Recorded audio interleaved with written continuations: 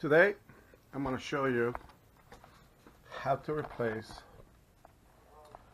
a carrier unit. I don't know if you have this model, but it's pretty much one of those big units in my garage. The fan inside is not spinning. Everything works. The outside unit works. That's tested. The heater works, which is on top, but the fan that suctions the air through the house into the unit and then out to the vent out there that goes through the whole ceiling and every room is no longer spinning. This unit is only, as you can see, April 16. Not even that old, and the fan already quit. So we're going to take the last screw, 8 millimeters on mine. Some of them might be different, some are not. I wouldn't do it with a drill. It will strip the wire, the holes, and then the screws will be useless. So now we take this cover out, and voila. We're going to take those screws, 4 screws up here, and this whole thing is going to come out. That's the pretty much the unit, the fan module is right here. This little part we're going to change.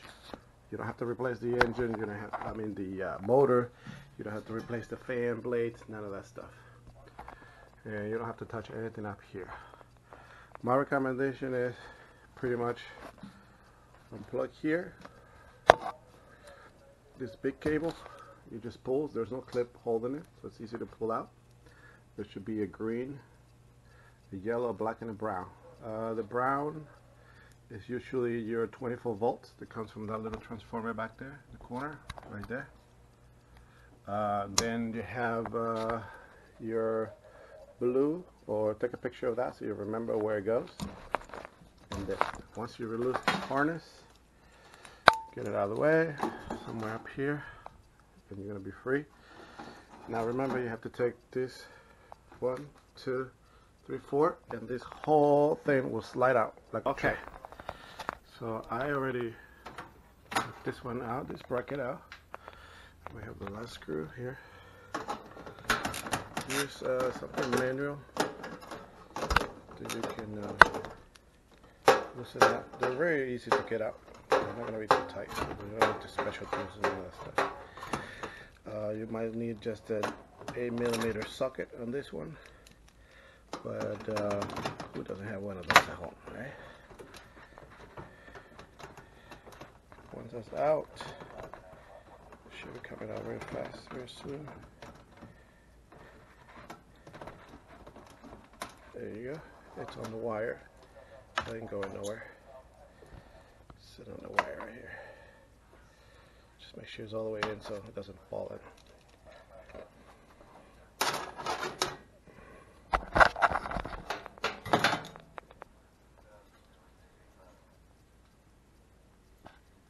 That's the bracket. And now, all you have to do, that break for now here. All you have to do is pull this whole unit out. If you see it, it's attached by 2 lips here. And those 2 lips is what holds it in place. Pull it out, and that's why you got left the coil and the hole where it goes in. Now you're gonna put it.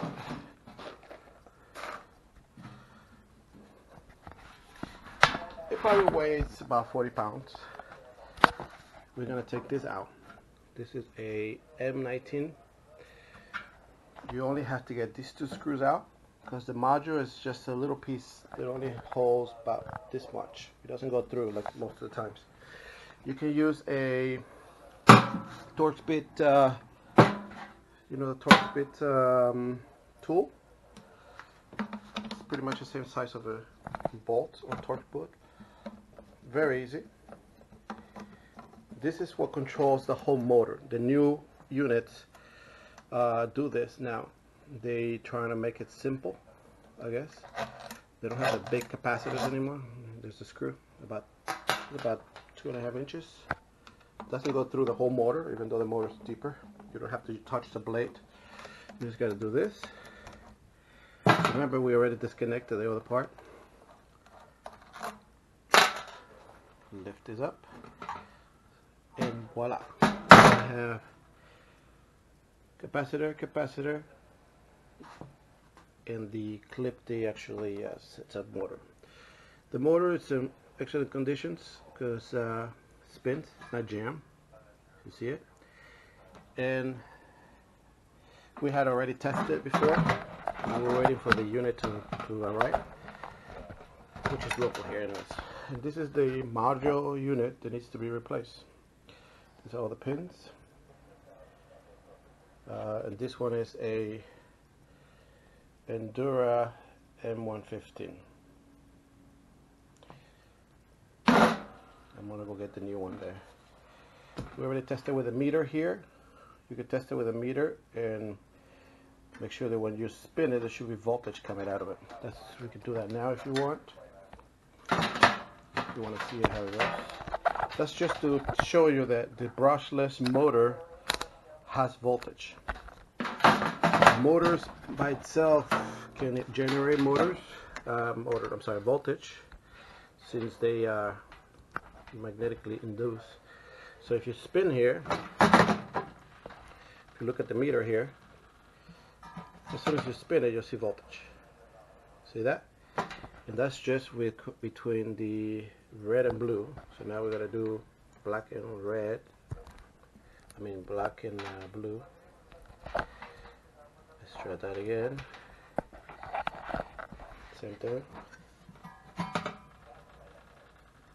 See the voltage? That's because it's generating movement. So, right. Get the unit and I'll be right. So this is the new model. This is made this year apparently, a couple of months ago. This is the old one. This is the new one.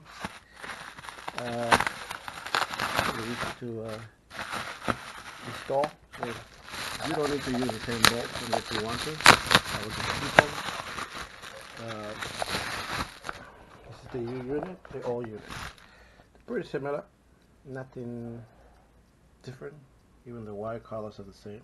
A little shinier, but whatever. Same thing. Remember, you're gonna plug it in. I'm gonna plug it in one way, so you can't go wrong. One of them is not circular all the way. If you look at the plug, it will go here, so you can't make a mistake. If you've never done this before, this is for the people that have never done it before. Make sure they're locked in. It has a pin in it. And you're going to sit it right exactly the same way. Remember, it has a pin there. Make sure it slides right there. Like I'm putting it in. Should slide and sit tight. Make sure it's all the same is perfect. Just to make sure. If you want to take a look again to the wiring, see the wire in there.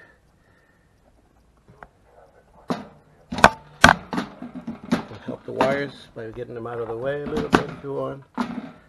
But at the end, it's pretty much simple installation. Put that back in there. The wires.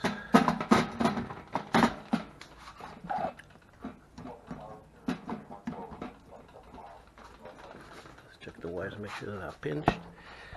You want to be very careful with anything.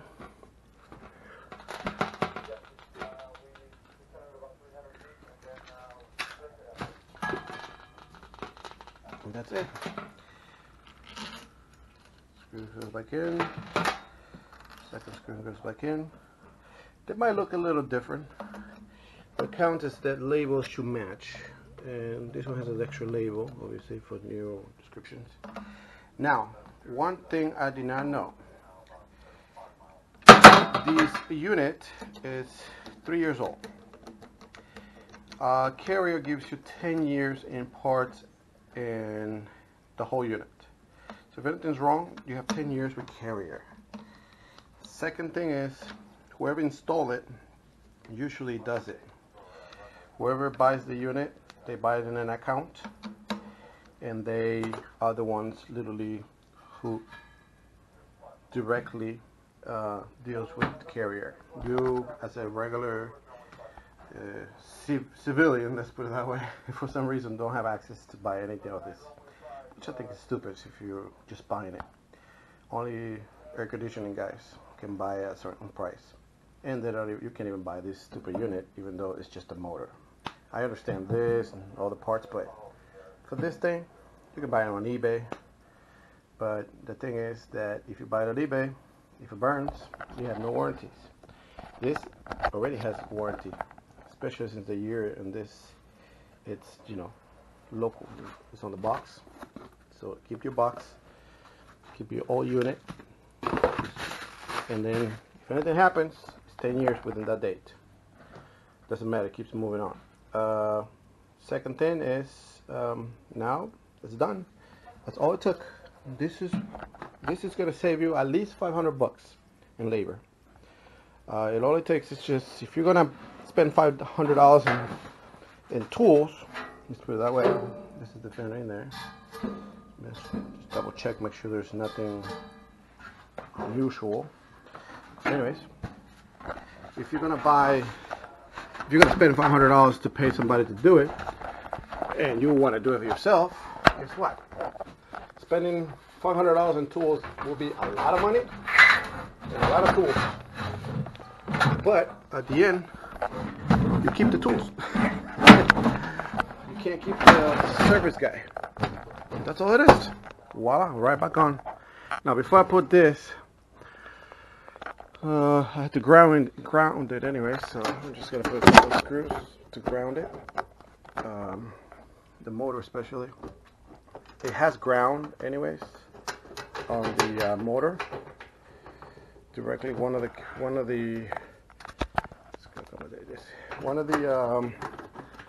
wires that I showed you before. This particular harness has a green wire with yellow. This is usually your ground. What I mean ground is like not like a car ground, but like a earth ground, outside pipes ground into the unit, so it doesn't, you know, if the lightning hits, it's a little bit protected, not all the way, but it will be protected. That's a certain point. If makes noises, which is RF, because motors do tend to have to make noises, will obviously, this one, by the way, if you look at this prong, doesn't have anything, and that's exactly where it goes, so you can't fail. It's a dummy test.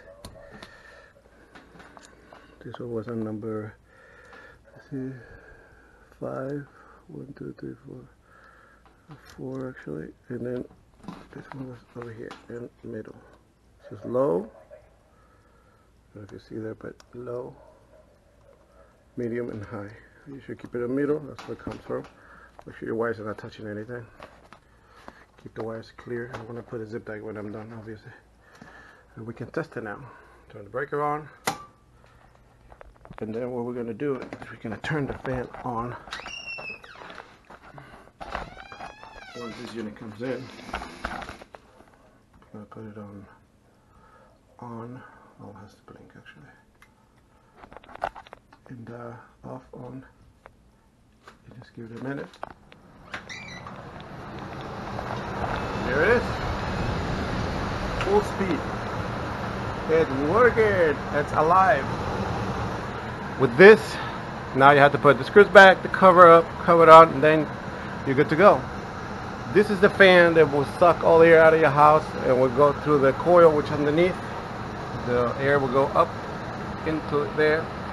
It'll blow right back up into the house, and that's the cycle. This motor costs $500. That unit costs $300, but because it's a warranty, I only had to pay the exchange, which was $80. Don't even buy on eBay. They're gonna cost you like $200. Try to talk. If you have this Carrier unit, make sure you have all your receipts, all your contacts, and everything. If you anything, write it on the panel.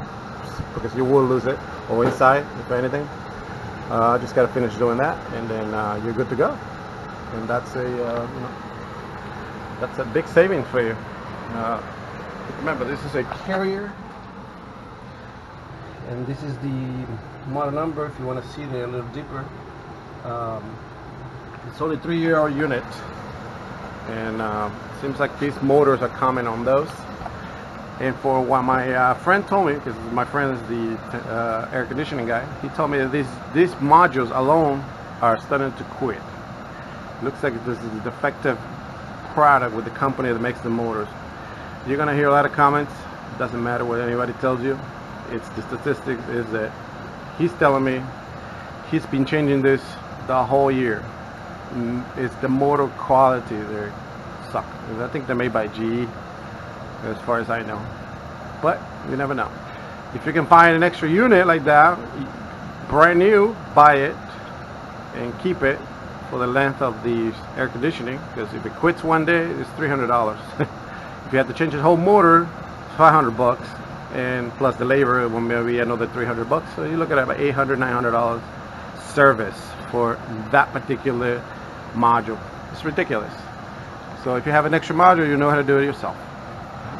So there you go. If you have any comments, put it below. If you want to share this to somebody that might have the same unit, or even, by the way, this doesn't only work on Carrier. This particular motor right here, it's in most of the new units. As far as he says, is that most brand new units are coming with this type of motor. They don't have those big capacitors anymore. It's all controlled digital almost. It's just by a signal. Once the signal comes in, the whole thing comes on. He said is the moisture. I don't think it's moisture in there, even though, you know, it could be, but I see a little bit of moisture here. Build up. It's more like dusty moisture. There's a little moisture in the wires. That's moisture mark. And I see some right here. See that? So the best you can do is get a piece of paper there and let's just wipe it off. Don't let go of the paper, obviously. You don't want the air to suck it in. And yeah, I don't have a paper stuck somewhere. I've been doing all this kind of stuff for years, so it's nothing new to me. There's the moisture right there. Black moisture inside the unit.